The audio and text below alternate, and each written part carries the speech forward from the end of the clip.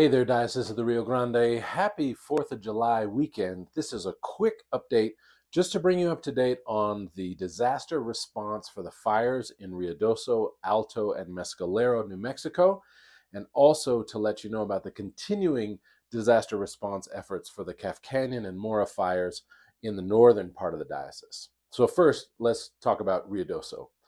These fire responses take place in a series of phases. Phase one was about evacuation, and everyone evacuated from Alto, everyone evacuated from Ruidoso, everyone evacuated from Mescalero and Roswell, and then moving out into Artesia and even Hobbs and Carlsbad became where people temporarily, for about a week to 10 days, kind of decamped to.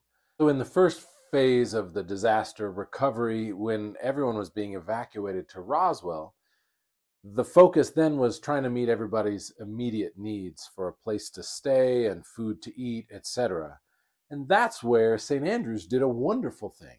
The church in Roswell did an amazing job of ratcheting up their pet food feeding ministry. They have a wonderful ministry whereby they help people who need help feeding their pets, particularly people on the street, with pet food. And so the St. Andrews in Roswell ratcheted up that effort to help care for the pets that had been evacuated with their people as they came down to Roswell for that week to 10 days.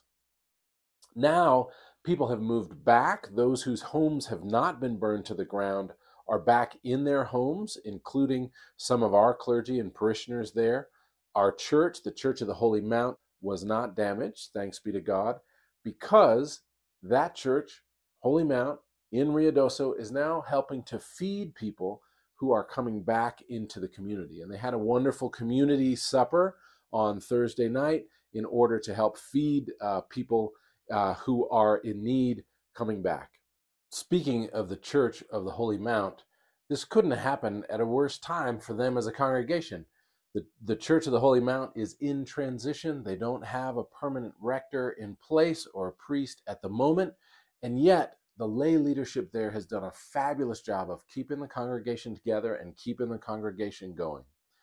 In the response to this particular crisis, they have created a discretionary committee. That discretionary committee is made up of the senior warden, the junior warden, the co-treasurers, and another vestry member, and they get together on a regular basis in order to help meet the needs of the community by distributing aid and funds, etc. And so that's the group we're going to be working with as we try to get help and aid to the people of Alto and Ruidoso and Mescalero.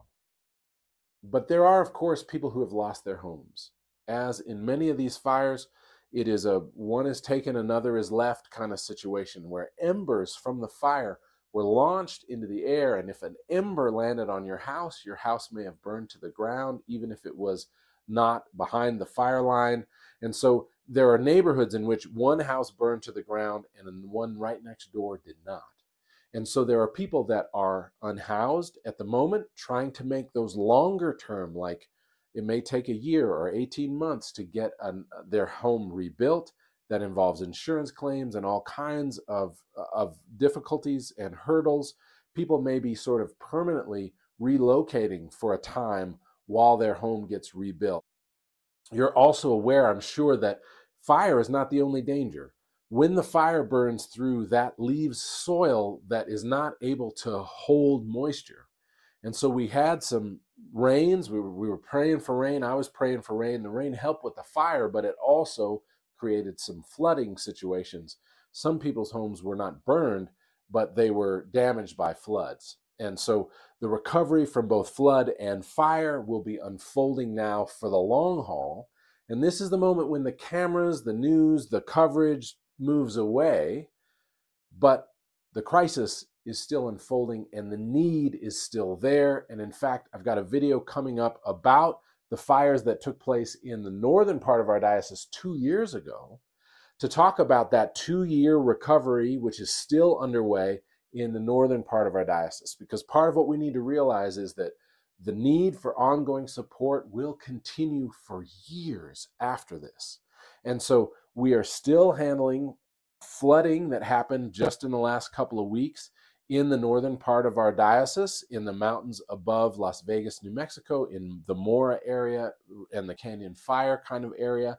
There has been renewed flooding in that part of the world, and Jill Klein and the wonderful people in Las Vegas are continuing to support the ongoing recovery in that part of our diocese. So we are still responding to fire and flood. We are partnering with Episcopal Relief and Development. Your financial contributions, which are what we need right now. In fact, Deacon Laura Benavides has said, please don't send us more clothes and shoes. We've got plenty of that. What we need right now is funds to help people with housing or rehousing or food. Or the thing about money is it's flexible, and the people on the ground can do whatever they need with it. So you can contribute financially by going to the Diocese of the Rio Grande website. I'll put the link right in the description below, and you can contribute through the diocesan website directly to the fire relief efforts that are going on. I want to thank Canon J.P. Arosa. I want to thank Deacon Laura Benavides and all the people both in St. Andrews in Roswell, and Susan Pickett, their priest there, and all the people in Holy Mount who are helping to feed people right now. We will continue with this effort and keep you up to date. Next week, I'm going to be doing my annual spiritual retreat to the Monastery of the Holy Cross, so you won't be hearing from me, but I will be praying for all of you all, and we'll keep you up to date as this situation unfolds. God bless you, Diocese of the Rio Grande.